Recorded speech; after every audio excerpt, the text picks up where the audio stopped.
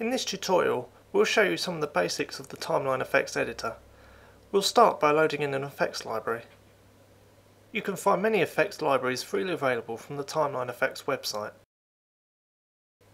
To load an effects library, go to the File menu and select Open Library. Once the library is loaded, a list of effects will appear in the left-hand tree view. Effects can be organised into folders for easier navigation.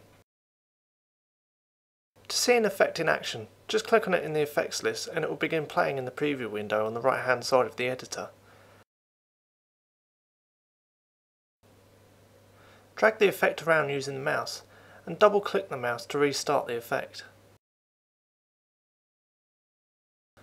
Right clicking on the preview window will open up a pop-up menu with a number of options for changing the appearance of the preview window, such as the background colour and the level of zoom. Each effect is made up of emitters. Opening up the tree view item will show the list of emitters it contains. Emitters are what spawn all of the particles that make up an effect. Shapes that are used in an effects library can be found on the Shapes tab. Double clicking on a shape will show you the Properties window for the shape, where you can view it in greater detail. Right clicking on a shape will bring up a pop-up menu where you can assign a shape to the currently selected emitter and perform various other tasks such as deleting shapes. So how does an effect know how to behave so it can create what you see in the preview window? That's where the powerful attributes come in. To the right of the list of effects are the list of attributes. They are separated into two separate lists, one for effect attributes that you can use to control all emitters globally, and the other for emitter attributes that can affect each particle individually. Each list will be shown according to what you have selected in the list of effects.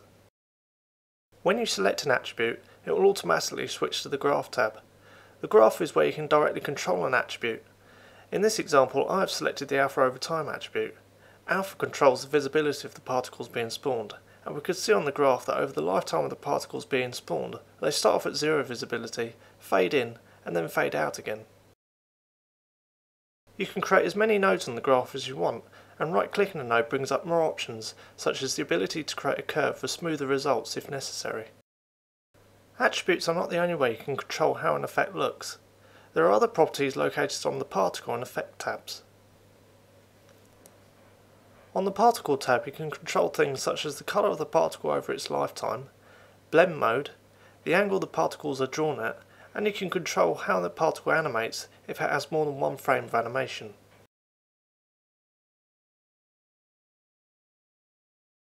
On the Effect tab you can set up various aspects of the effect, such as the effect type, point, area, line and ellipse, the handle, which controls where the effect is drawn in relation to its origin, and emission settings.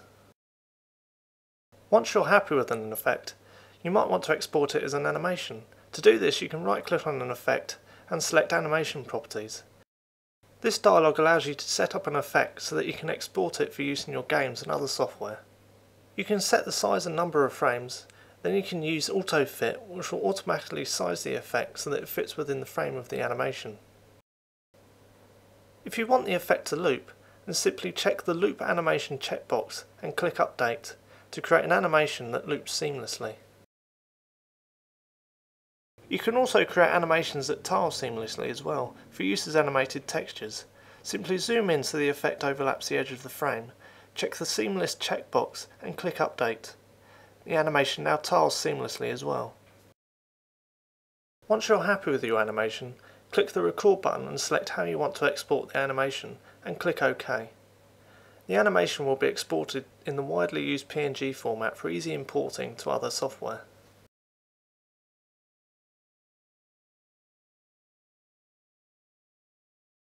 TimelineFX has the ability to create a vast range of particle effects. Check out the other tutorials on the site for more insights into using the TimelineFX editor.